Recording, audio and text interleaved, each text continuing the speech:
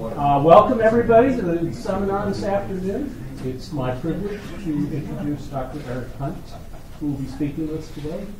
Dr. Hunt received his Bachelor of Science in Meteorology at the University of Oklahoma in 2005, and he received his MS and PhD degrees in Natural Resource Sciences at the University of Nebraska-Lincoln.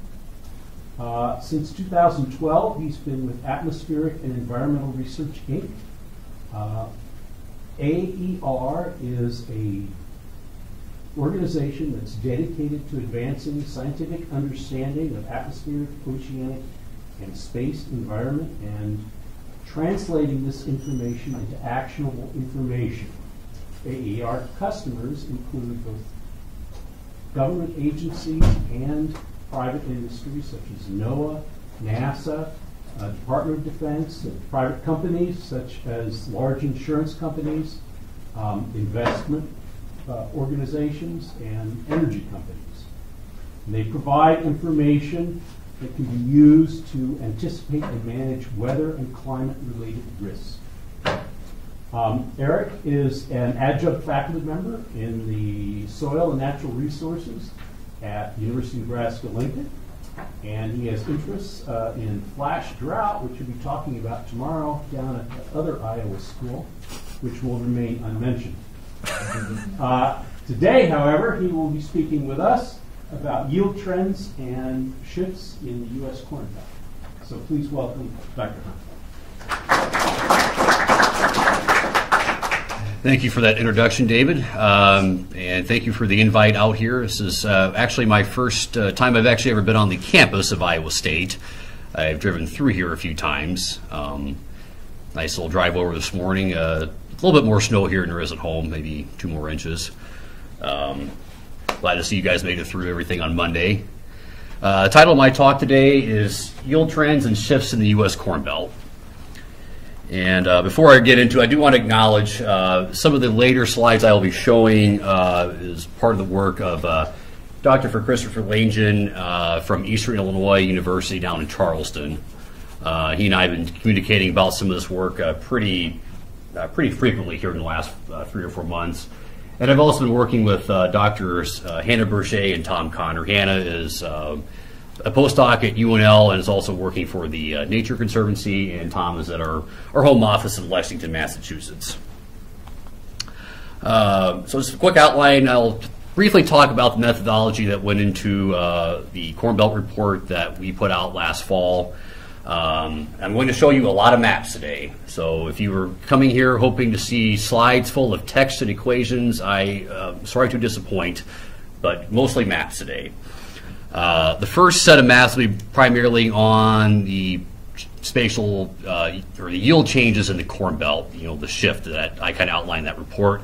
And the last half will be more on some of the cropping changes that have occurred in the last, say, 50 to 60 years in this part of the country. And then a little bit about what we're wanting to do in the future. So in terms of methodology, basically what we did, or what I did, is I collected data from NASS from 1961 to 2016 for 60 different crop reporting districts stretching from North Dakota to Kansas and from Nebraska to Ohio. In some cases in the report, and talking about this, you might refer to 66 total districts. That is because in the cases where I look at Nebraska, I differentiate between irrigated and rain-fed because the yields in Nebraska are, with some exceptions in the east, are not comparable to irrigated. And this talk is mostly going to be focused on rain-fed corn production, so I'm not actually going to talk much about Nebraska, which I'm sure you guys are probably okay with, being this is Iowa. In terms of how the decadal rankings were determined, so basically, we go through every year, and whatever crop reporting district came out on top, had the highest yield, that district received a rating, basically given a 1. And whatever came in last, which was usually southwest Nebraska or something in North Dakota, got a 60 or a 66, depending on which set you want to use. So basically, sum up that total for a year, sum that up over a decade, and whatever crop reporting district had the lowest number is the winner. Whatever had the highest number is a loser, or whatever you would want to refer to them as. So in terms of the crop reporting districts, these are the districts that we were using. So again, stretching from North Dakota and Minnesota, out west of Nebraska into Ohio. And I showed this just because I can't not talk about drought if I'm giving a seminar. And I thought this might be of interest because I think there's an interesting spatial pattern in terms of what year was the worst year for corn, off trend line, mind you, not necessarily your average yield, because yields in the 80s are comparable to now. But in terms of off trend line for drought, 88 was worse in northern Illinois, eastern half of Iowa, and pretty much all of Minnesota. 2012 was worse in the southern part of the Corn Belt and out here in Nebraska. And then you have smatterings of other places where 74 or 83 was worse. I think there's, my talk tomorrow, I'll be probably getting a little bit more into why this is probably the case, but I think this might come into play a little bit later when you start thinking a little bit more about in terms of where you have better soils and better climate soil interactions. It also was just flat out was 88 conditions were worse in 2012 in a lot of these places in general. So getting into kind of the crux of the report. So this baseline that I'm referring to is actually basically would be the y-intercept of a graph. So going back to the early 1960s, the highest yields then were primarily here in central eastern Illinois into Indiana, and then getting here into Iowa. But I want you to pay, as we scroll through the next couple of slides, I want you to pay attention to this area of the central and going to the eastern Corn Belt, and really pay attention to this part of Iowa and Minnesota, like this region right here, because these numbers are going to change quite a bit. And by the way, if you ever want me to stop, just say something. I will stop. So moving forward to the 1970s, starting to kind of see that shift. Central Illinois was now the best district, not Eastern Illinois. But for 5 of your top 10 were in Illinois, and then the others were in Iowa, and 1 in Indiana. If you remember from the baseline one, Northwest Iowa was basically kind of right about the middle at 31. They're now at 14. Southwest Minnesota's down to 38. And of course, your fringe is out here, the Dakotas, Nebraska, and then in southern Illinois. Moving forward to the 90s, again, your best districts were kind of shifted toward the west, further west into Illinois. Iowa's definitely picked up. I mean, not that most of the states always been fairly good, but those rankings are getting better. Particularly Northwest Iowa's down to the 5th best districts in the 90s. The one you're in now, or the one that you live in, was 3rd, and you start seeing Minnesota start coming into play. Particularly South Central Minnesota came in first in the 70s. They still are one of the best districts. And you start seeing Southeast Minnesota and increasingly Southwest Minnesota is getting better. But still your worst yields are still out here and down here.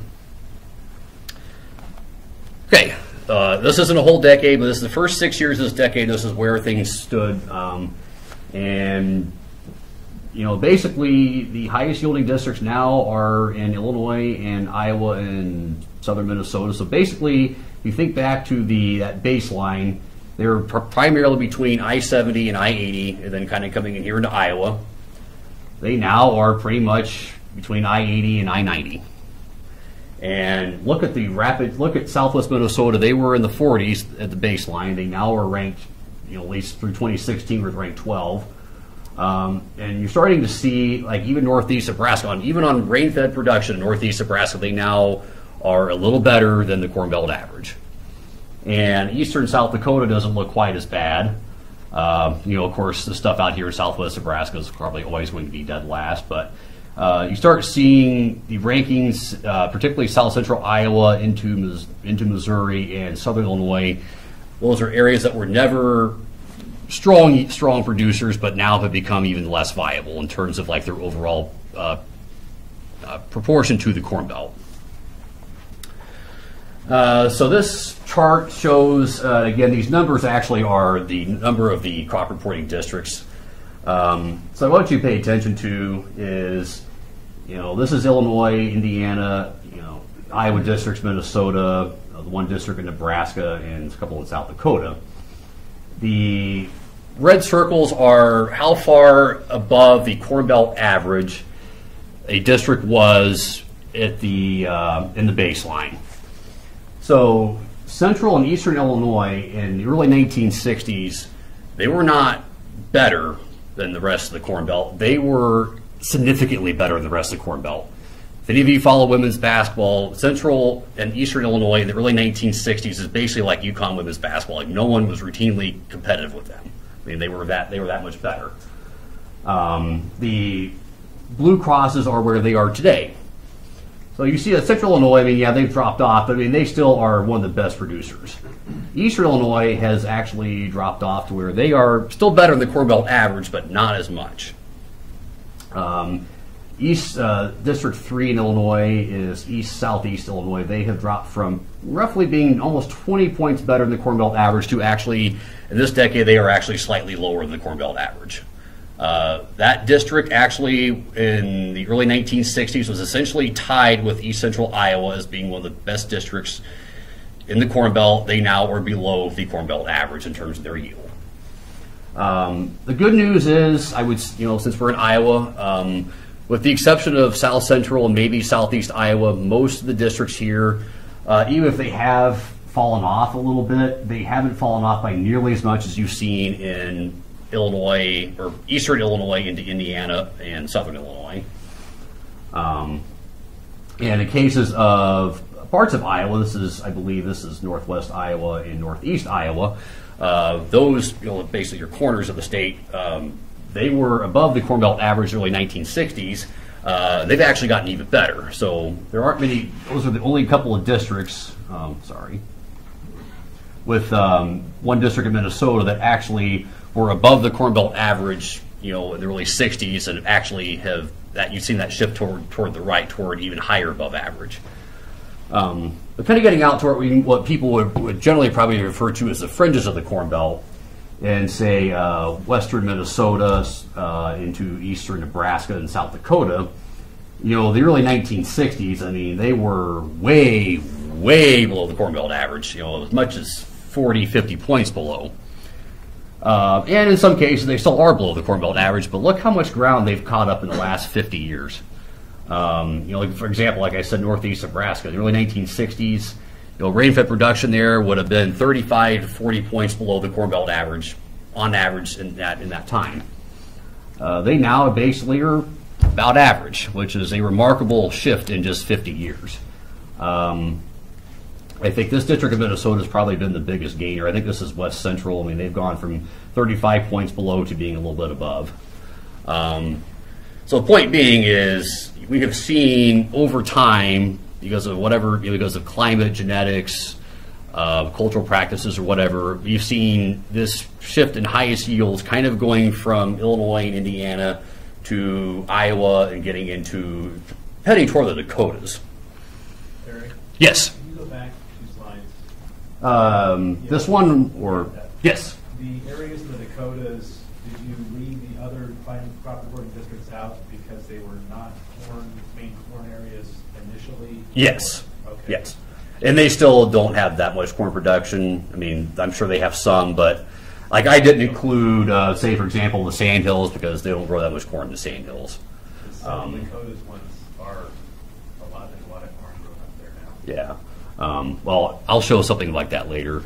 In Missouri, I did not include the Boot Hill, that district down there, even though they do grow a lot of corn. It's just that, it's so geographically separate from the rest of the state, I didn't include it, at least in this report. Now, if we go forward in like another paper or something, then we definitely would, and probably include some other parts of the South and further east where they do grow more corn. So just looking at rankings by decade, so if you start at the early 1960s, This is so they're basically taking all the districts in each state, and I combined Kansas and Missouri since it's kind of one nice little linear stretch there. So early 60s, Illinois top, then Indiana, then Iowa. Minnesota is down here in 8th place, below the combination of Kansas and Missouri. And through the 60s, 70s, and 80s, it's basically kind of Iowa and Illinois kind of fight out for who gets to win, and Illinois won a few times. Iowa wins. Indiana generally in 3rd. Okay, you get the 90s. Iowa and Illinois still at top. Then Indiana slips down to 5th. Wisconsin's up at 3rd. Kansas, Missouri 7th. And of course you have your fringe in Nebraska and the Dakotas. Minnesota starting to make their slow march toward the top. Get here to where we are today. Iowa's number 1, as it has been since the 90s. Minnesota has actually now surpassed, in terms of how we were doing this, Minnesota has actually surpassed Illinois. They were behind Kansas and Missouri in the early 1960s. And if you take a look at the slopes of long-term trend lines, South Dakota, eastern South Dakota has the highest slopes, followed by Minnesota. North Dakota, Iowa, and then your bottoms are Nebraska on rain-fed, and Indiana and Kansas and Missouri. So pretty dramatic shift. I mean, I guess a good thing for Iowa is you seem to have always been at the top, and doesn't seem to be any signs of Iowa not being the number 1 producing state in terms of their highest overall yields by districts. Minnesota certainly gaining. What's Illinois becoming a little bit less prominent I would say is not because of the area that is along and north of I-80. It is primarily all because of what is occurring, I would say, starting somewhere around Champaign, further east, and then south of probably Highway 50, that area. So, more of a numerical explanation of why we're seeing some of these shifts. These are the long. So this is a trend line, the slope of the 56-year trend line, which normally you would always want to use a 30-year trend line for most purposes, but for this I thought the long-term trend line would be useful. Nothing else for purpose of demonstration. Look at the differences in the slopes in between say the area that's really gaining here in the Dakotas, northwest Iowa, versus the areas in Illinois and Indiana that have kind of fallen off in terms of like their overall ranking. And it's, again, it's not that the yields are not going up. I mean, they are definitely going up. And I would say that if you take a look at a 30-year trend, their yields are, in most cases, are higher than this. They're probably pushing over 2 bushels an acre per year. It's just the problem is that a lot of northern Iowa and central Iowa and getting out in here, they're pushing 3.5 bushels an acre per year. So, eventually, that bushel and a half acre per year that you're losing out on to your neighbors from Northwest is, going to start taking a toll in terms of what you're producing. So this is a map that came from the report. So there's a couple of different colors here. So the districts that are in gray are districts that were in the top 10 in the baseline only. The districts that are in the light blue were top 10 in the baseline and are still a top 10 district today. The ones that are in dark blue were not in the top 10 baseline but are today. The darker green here, these are districts that are currently in the top 10 and that also have a top 10 slope of the long-term trend line. And these lighter green here from Nebraska, the Dakotas, and Minnesota, these are districts where you have the higher slopes, and only that. So just looking through time, you kind of see this northwestward march going from, say this part of, say, Champaign, Decatur, Illinois, Terre Haute, Indiana, to where now your best production is, here in Iowa, and it's probably going to stay there. It's just maybe shifting toward the northwest in the state a little bit. So I'm going to start getting into some more spatial landscape changes in the Corn Belt. I'm not really going to talk about rankings so much, but just to show you how much the Corn Belt has changed in the last, say, 6 or 7 decades. This map on the right is the geographic mean of the corn production in the United States. In 1950, it was, I guess this is probably, 30 to 40 minutes southeast of Quincy, Illinois. And you get the 1970s, it's getting you close to the Quad Cities, and today that's, what is that, Mount Pleasant, Ottumwa? That's probably, I'm not as good with my geography of southeast Iowa, but point being, it has shifted about 150 miles toward the northwest in the last 60 years. The map on the left shows counties where you had greater than a third of your harvested cropland to corn. So what you've seen is a loss of corn in parts of the south and maybe southern Corn Belt, and a great addition of corn in the Dakotas. Going back to going from 1950 to 2012. This map shows the first decade an area had more than a third of its cropland in soybeans. So early in the 50s and 60s, it was primarily Illinois, and another area here in Iowa and into Minnesota, and then it's just kind of laterally expanding out from that as you go into this decade. So now you see where it's become fairly prominent in the Dakotas and west of where we are in Lincoln. Which, Mike, I would think you probably would say that sounds about right for eastern Nebraska. Yeah. Okay. The point being is, it's not just there's been this shift in terms of where your highest yields are in the Corn Belt. A lot of areas in, say, this part of the Corn Belt are also, the rotations are a lot more similar to what you have, say, here in Iowa and Illinois, where that certainly was not the case even probably 25 years ago. So this is a couple of figures that Chris Langen has made up, and he calls, at least for Iowa, Illinois, Indiana, he's classified into 3 different periods. He calls it the tradition, transformation, intensification period. So even what we would traditionally call the I states, there was still a fair amount of wheat and oats and and pasture for hay and other crops that were grown prior to World War II, and you start seeing more and more soybeans come into play in the 1950s and 60s. But what you've really seen is there's not much of anything grown in terms of the major commodity production besides corn and soybeans in these three states now. Whereas for South Dakota, there's kind of always been some amount of corn that was probably grown for livestock purposes or or some other source of feed. But it's probably predominantly small grains: wheat, oats, barley, maybe some sunflowers. It's only been recently in the last 20 years that you've seen the uptick in soybeans and corn.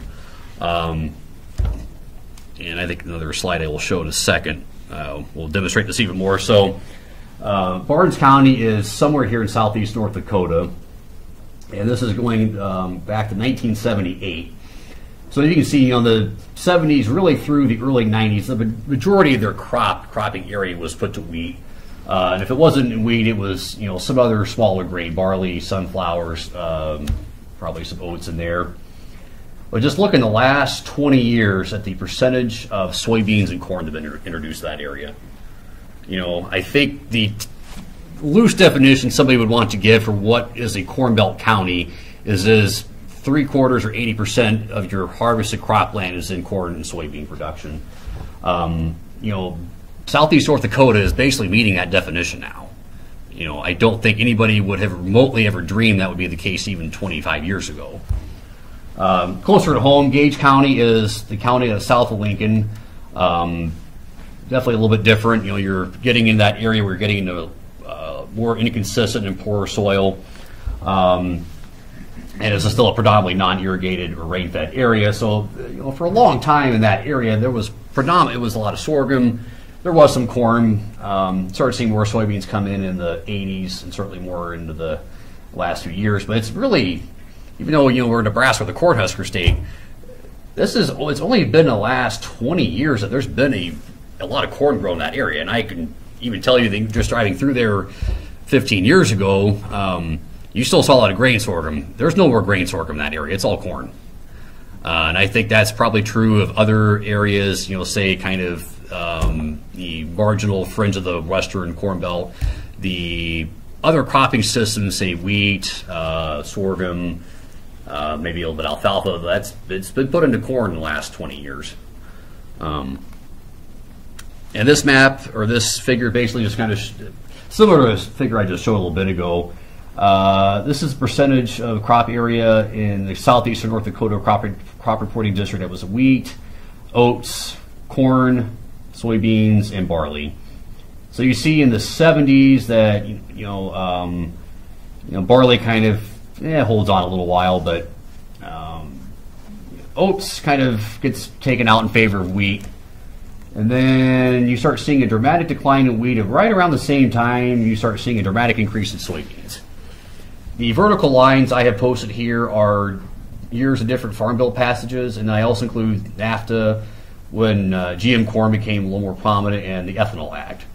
And you'll see, at least in this district in North Dakota, you see a dramatic increase in soybeans after NAFTA was passed. And start to see more corn production after GM corn comes on, and certainly more after ethanol. So the point being is that the area that you would probably call the traditional Corn Belt should really now start to include eastern South Dakota, southeastern North Dakota, and I think you should probably start looking at even places like northeast Nebraska on rain-fed as a pretty viable area. And I know a lot of people in the market, they always talk about the I states. No offense to people in Indiana, I think it's time to start talking about the IM states, Illinois, Iowa, and Minnesota. I think Indiana is becoming less prominent, and with climate change and other factors, I don't see Indiana ever really gaining that back. So in terms of what we are planning to do in the future, we are currently kind of embarking on this project trying to determine what is really driving these changes, because if you look at that report, we mostly just talk about the changes in the yields. We really weren't attributing any causes. So our hypotheses are that there are several factors. Genetics certainly is one. Climate change, climate variability is another. Policy probably has had a lot of impact. And cultural practices, and there's probably a couple others that we could look in. Again, I think there's probably a fair amount of overlap in all of these. And I don't know if we're truly trying to, we're not going to necessarily say, well, 33% is this, 33% is this, but, just trying to see, what are the dominant three factors? How much can we attribute this to just climate? How much of this is, probably from having genetically modified corn and better brand hybrids of soybeans? And how much of the shift in the Corn Belt is just because, government policy has favored planting corn in places where you didn't used to plant it? And there could be some cultural practices in play too, and or management techniques that maybe have really benefited some areas more than others. And it could be the interaction of all these things that benefited the northwestern part of the Corn Belt more than the eastern portion of it. With that, I will gladly take questions. So this is, for anybody familiar with eastern Nebraska, this is about a half hour east of Lincoln, and this is soil from our neighborhood. So we're kind of on that divide where you go a little bit south of us, soil doesn't look near that good. So, yes, sir. I have a question on that one graph that you showed, the ranks, and you have the circles and the plus signs, and you were showing how the yield rank. Yeah, that was how far above or below the Corn Belt average they were. So my question is, you focused in and talked about the shifts Mm-hmm. over time, but it looks to me that those circles, there's a lot more spread, and those plus signs, they're really close to that mean. And I was curious, why did everything come really close to the mean, like a lot less spread? Well, it's partly because you can get, some of these years you're getting 185, 200 bushels an acre in South Dakota, eastern South Dakota, that is. For example, I think the first district that hit 100 bushels an acre, I think, was Eastern Illinois in the early 1960s. Central Illinois, I think, hit it basically the year after.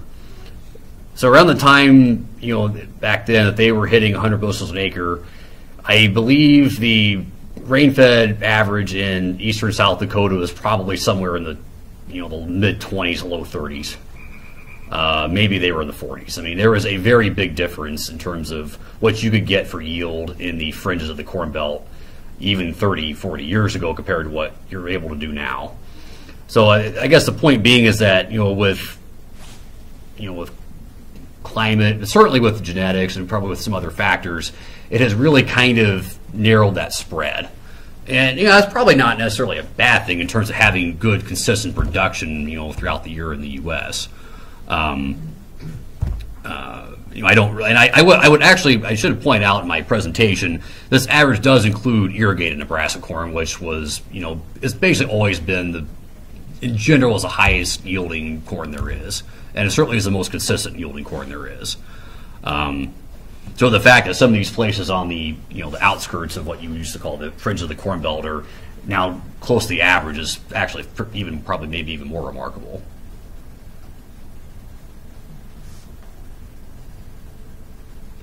Any other David? Yeah. Have you looked at resilience? And by resilience, let's say standard deviation or year-to-year variations?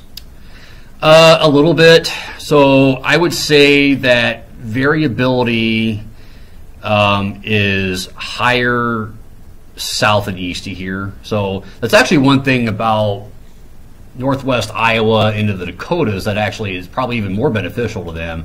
It's not only are their slopes higher, their coefficient of variation, like their R squared, their trend line was quite high. I mean, it wasn't as high as irrigated Nebraska, but it was high. You get in Illinois, they have a little bit more variability. I mean, they're generally high, but their variability is a little bit higher. So I actually would say where you guys are here in Iowa, central Iowa, going to north central, northwest Iowa to southwest Minnesota, is like you have the highest, consistently highest production and consistently highest and almost most consistent, at least in terms of the rain fed. So I would say, you guys are pretty good over here. But yeah, there is the districts that had the most variability are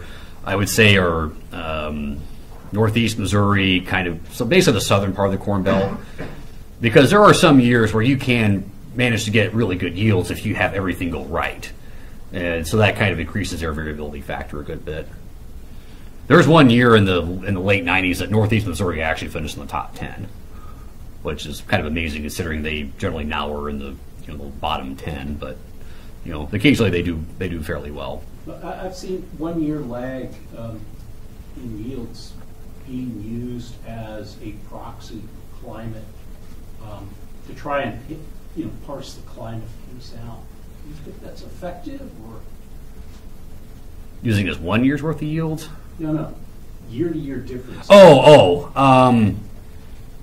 Yeah, I would say so. Yeah, I mean, and I think what you've probably seen over time is, I would say this is particularly true of eastern Nebraska. The variability is decreasing just because of I think the improved genetics and things like no-till have greatly helped yields in that area. So you're, granted, you still had a major drop off in 2012, but I think the variability in some places is actually kind of probably decreasing.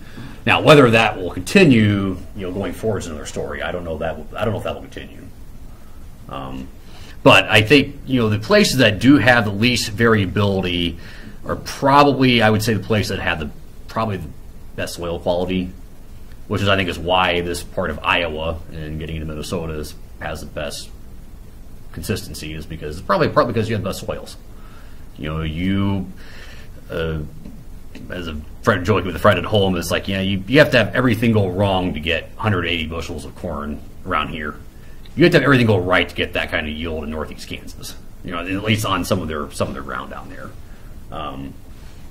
So it's just it's the good soil quality, and I think the other thing that maybe goes a little bit unnoticed, you get into western Iowa and into the Dakotas and in Nebraska, is your diurnal range is a little more beneficial because corn likes that drop off at night, and about a 20 to 25 degree difference in temperature. So one of the things I talked with those, one of the things the breeders said is they said it's a lot easier for them to breed for conditions in the Western Corn Belt where it's drier, in part because you do have lower minimum temperatures at night in that larger diurnal range, which corn really likes. Helps the grain filling. And it helps here too that your average temperature in July is like 72 or 73, which is kind of the optimal range. So if you're 3 or 4 degrees above average, you still can maintain a pretty good yield. If we're 4 degrees above average, that's not good because, 4 degrees, above our long-term mean, because that puts us in the low 80s. And that's where you probably start having some of the stress because if nothing else, you're accelerating through your grain filling stage. So I think it's it's that climate-soil interaction that I think, this makes this area very, very favorable and probably should continue to be so. One thing that Chris and I talked about doing would be really cool to plant or show a map of where seed distribution places are, for Pioneer, Syngenta, and all these other places, because I'm guessing they probably didn't care about South Dakota 25 years ago. If they don't now, they should. Is there another question over here? You've speculated about a number of reasons for why the annual or decadal variations might have occurred. Some of them are the genetics, some are just the plant's response to climate, and then maybe some large-scale responses to some large-scale changes in climate. Also, a lot of possible explanations. That is probably a mixture. What kind of data would you need to test those hypotheses? And since you want to match the spatial scale of the drivers to the spatial scale of the data from mass that you have, how would you match those scales? I guess one thing that is nice, so in every state except for Missouri, the crop reporting districts exactly match the climate districts. So, and I'm not sure why they don't match in Missouri, but so the nice thing is you can get on NCDC, or I'm sorry, their NCEI's website now, and you can get temperature, precipitation, other data that are averaged for that district. So we actually did look at I think it was back in December. We were just kind of taking a preliminary look at the climate factor, and we did see that the diurnal range is generally decreasing everywhere. Most parts of the Corn Belt, but it's decreasing more quickly east of the Mississippi, and a lot of that's being driven by higher minimum temperatures. And you can also take a look at like the actual maximum temperature, which for most of the Corn Belt actually hasn't really increased that much. That's probably is, if nothing else, due to the factor of the increased ET, increased water vapor. It does help put a lid on the temperatures. I know 100-degree heat at home is definitely less frequent than it used to be, except for years we're in a drought. And I would say even over here, I mean, I think you guys probably used to hit 100 maybe once every couple of years. It's probably now, maybe once every 5 to 10 years, if even that.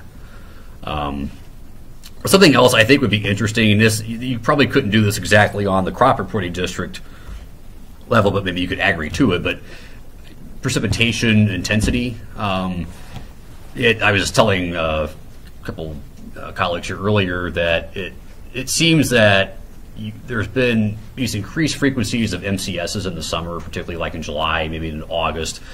Coming around that mesoscale convective complex system. Sorry, could you define that for me, please? So you hear the people on TV weather guys talk about squall lines. Yeah. Okay, so think of a prolonged squall line that lasts goes several hundred miles. If winds are high enough, they'll call it a derecho. So these are fairly common in the summer on the periphery of the ridge. So a lot of times they will start somewhere, maybe might start in the Dakotas, might start in Minnesota. A lot of times they will slide southeast through Iowa and into Illinois and Indiana. And in some cases, they have been dropping, at least it seems the last 10 years, they've been dropping prodigious amounts of rain in the central and eastern Corn Belt. And, if you're getting to areas far enough east in Illinois and Indiana where you have shallower soils, if you get a 4-inch rain, soil probably doesn't hold that, and that's not good for the crop. And you might, wash away some of your nitrates or some of your other nutrients. here in Iowa, maybe hold a little bit better. And I don't think you guys here have had as many of those type of events, at least from the MCSs in the summer. But the point being is it's the frequency of rainfall events over, say, like a certain threshold, like 1.5 inches, 2 inches, or 3 inches. It seems like those are increasing. Maybe they're not. But if it could be the timing of those could be more detrimental too. Something else I think would be interesting to look at would be winter precipitation and how often are you not able to get into the fields at, say, a date you want in some parts of the Corn Belt. Because one thing we did look at were percent of corn that was emerged by a certain date in May, like May 20th or May 15th, somewhere in there. And if you go back to the 70s, there was people planted later, so you didn't have as much emerge. But the difference between what was emerging, the percentage emerged in eastern Iowa and here in central Iowa versus Indiana, didn't used to be that different. There's quite a bit different now. It's the emergence state here is quite a bit earlier. So you guys are better able to get your crop in early. You're probably less likely to have your crops, at least to this point, maybe has them sitting in the wet muck for a while. And those guys I talked to that are former breeders, they just said that's their most difficult thing is they really just can't breed for corn that the seed that sits in cold, wet ground. And that seems to be a bigger problem the further east you go. But if that starts becoming more of a problem here, then maybe some of your advantages start going away. Yes? What are the concomitant changes in agricultural land values? I would imagine in some places they're very significant. We haven't looked at that, at least in terms of Corn Belt as a whole, just because some of those data are hard to find. I do know land here in Iowa goes for a fortune, or at least it did. I don't know, maybe it's come down a little bit, but I mean, is it still common to find ground that's 15 grand an acre, or has that come down a little bit? That's a little high for. But that was. There's some high land, yeah. Yeah, I'm fairly certain around home that rents on both rain-fed and irrigated have gone up a good bit with more production coming into play. Dennis, I'm assuming in South Dakota, I'm assuming land values have gone up at least some places, and some places probably dramatically. It's not just a climate issue, it's a land ownership hunting issue, and it's also a taxation. They changed taxation the last 10 years or so on how they value them. Yeah. So that it's a mixed bag. Yeah. The other interesting factor about South Dakota that it's created some structural issues that they had to deal with because the increase in corn in the late 80s produced, they had to build bigger grain storage facilities because they were built to handle small grains which have lower yields. And then 2008 or 2009, I think it was 2008, we had a late developing crop, so you had almost no dryer capacity. So That probably was 2009. one of those years, yeah, it was a huge problem because there was no dryer capacity. So you had very wet corn that people were trying to figure out how to dry. That wasn't the capability for it. Yeah. I think there's, yes. Yeah. Have you looked at the county level if the trends over time are the same? So where I'm going is, let's say, central Iowa crop reporting district. Is the changes proportionally across counties, or there are some few counties that drive all these changes? That's a really good question. We haven't looked at that. I would assume that there are some counties that probably, are better producers than others. I think in this area, I think they are fairly consistent, so I think the standard deviation would be too high. I know once you get into Illinois, I think that standard deviation gets higher. I could certainly, our district in Nebraska, because the counties on the Missouri River, some of them are fairly high producing counties now. I would actually say that area between the Missouri River and, say, Norfolk is like those counties are and most years here recently have been producing at about the 75th percentile of counties in Iowa. But you're also the same district with counties further west that are much lower, so I mean, much higher standard deviation. So I would say that probably that variability is higher as you go further south and east, or even north to some degree. But no, we haven't looked at that. And it's hard to find. NASS doesn't necessarily have consistent data for every year for every county either. So that's the other reason we looked at the crop reporting district level.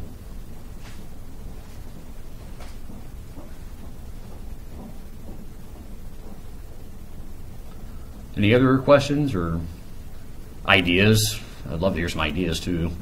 Well, there's a wealth of soil data, spatially distributed soil data that you might want to use in your correlations to, in addition to climate data. Sure. Yeah. There was actually a USDA article that came out last summer or last fall that showed the water holding capacity by county, and actually it matches up fairly well with, with the, the slopes. I mean, it really in Illinois, this part of Illinois, the water holding capacity is a lot higher than it is over here, down here. I think that's part of the reason their yields are quite a bit higher is the precipitation differences are fairly minimal in that state. In this part of Iowa, which I'm sure people from Iowa probably have some derogatory name for that little section of the state, but the water holding capacity is quite a bit lower in that part of Iowa and continuing to Missouri. You get in Nebraska, it's pretty good in these two districts. It's a lot poorer in this area. That's actually, it's almost like Highway 34 almost seems to be a cutoff where, you go south that little ways, it seems like the consistent quality of soil seems, in terms of like its water holding capacity, organic matter, and other factors, does seem to be lower.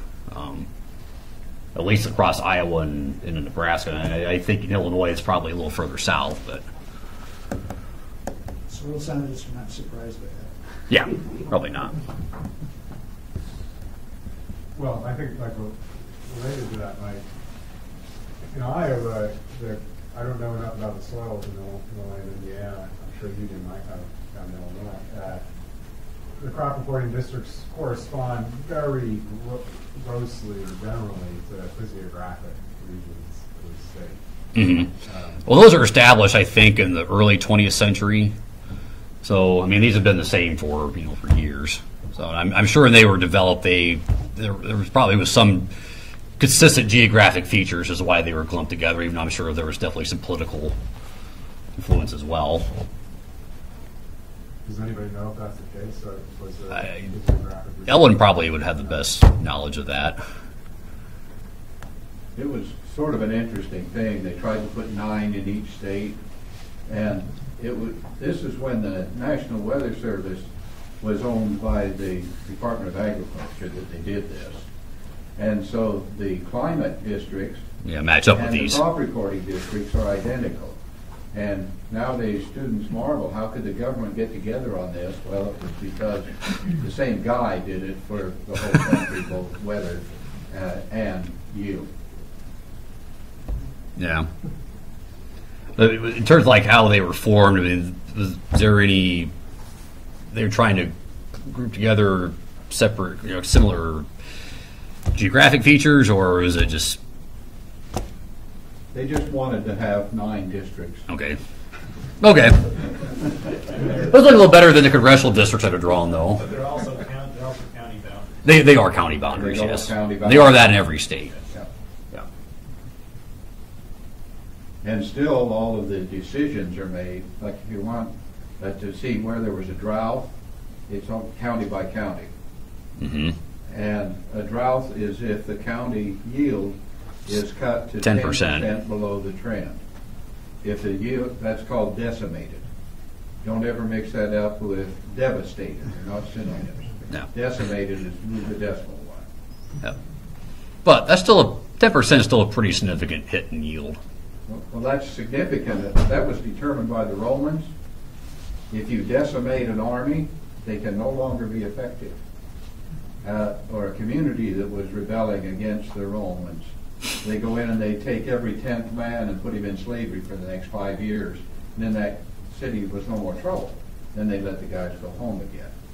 But they found that a place was completely inoperable as far as an economy or a force if they were decimated. You didn't have to go further than that.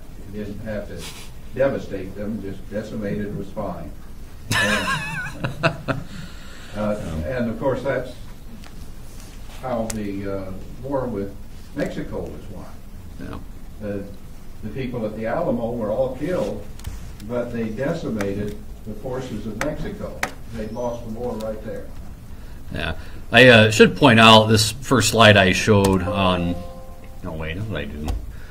Anyway, that figure I showed at the very beginning of the talk that showed the what year you had the worst trend line, worst, how far you were off trend line because of drought. And actually, in a lot of Iowa and for irrigated corn in Nebraska and into parts of Minnesota, the worst year was 1993 in terms of being off trend line.